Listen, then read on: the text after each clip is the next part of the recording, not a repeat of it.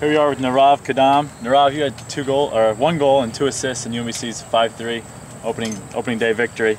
Do you feel comfortable with your teammates in the offense already this season? Oh yes, I do. We came in early this summer to work together.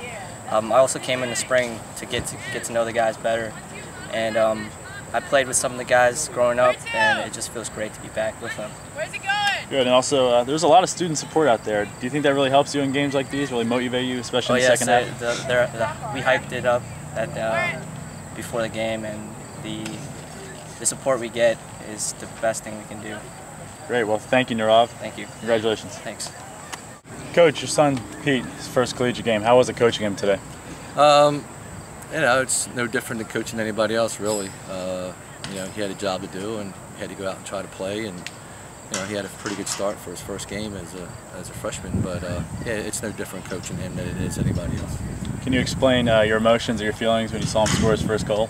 Oh, really? I'm just happy for the team. I mean, the dad part of me really doesn't factor. He's part of the team. He's got a job to do, and at that point of the game, we need a player to come in and have a little energy, and he did his job. You've got several new transfers this year. Do you expect major contributions from them down the road? Yeah, I mean, 3 of them started today, and I thought they all had an impact on the game.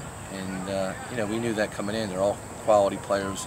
They all mesh in with the team, and right now we're a little disappointed how the game ended. But overall, we learned from some things that happened today, and it'll make us better.